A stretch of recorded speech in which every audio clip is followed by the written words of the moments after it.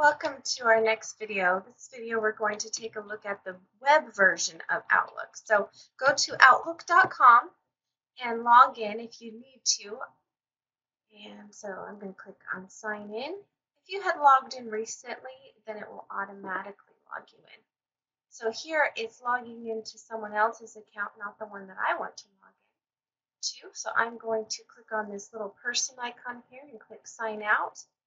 It's very important that when you walk away from a computer, that you make sure you sign out of that account. Otherwise, when someone else opens up the window, like I just did, you would log into, or someone else could log into your account, which you don't want. So I signed out of that person's account, and now I am going to go into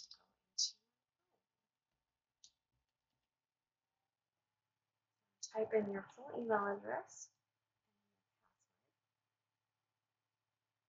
And only click that keep me signed in box if you are the only one that uses that computer. Now this is the web version of Outlook. As you can see, there's a lot of similarities, but there's also a lot of differences. If you are on your desktop computer or laptop computer that you plan on using frequently, then download the actual application like we showed you in a separate video and use that application. There's a lot more options with the full version, the installed version versus the web version. This should be used only when you need to check your email from another account or a public computer. Then it's great to know that there's a way to log in it and check it out. But there are limited features in the web version. We still have our folder pane here on the left, our inbox pane in the middle, and then our reading pane on the right. We can grab these bars and do some adjustments. And this is an ad. This is a free application, so they got to pay for it somehow, right? So they are advertisements on the right-hand side. In order to change the look and feel, just click this little gear, and this opens up the various setting options. You can turn on automatic replies. So if you were at the office, you could have it automatically send an email to people that try to email you.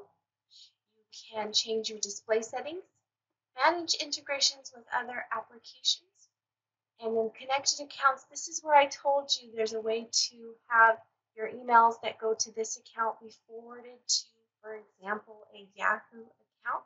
You would do that here. You can manage your offline settings and then change theme so that, for example, I have these hearts and clouds. If you wanted to, you can go through and select a different theme. This looks like Legos, and just click OK and it will apply it.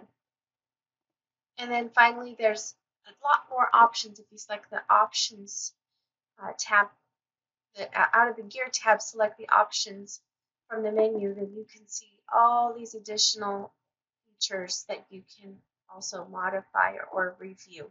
So yes, it is the web version, it is simplified, but there's still a lot of options. So like email signature, link preview, message format. So take a look at these options and modify as you see fit. But again, you should be using the desktop version for a majority of your email transactions. On the left-hand side, there's this little, what looks like checkerboard. We click on it, then it gives us links to all the other applications.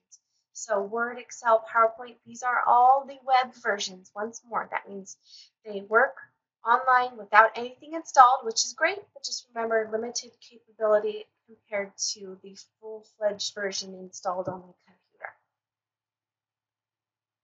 And that's it for the web version. I hope you found this useful, and I look forward to working with you on other lessons in the future.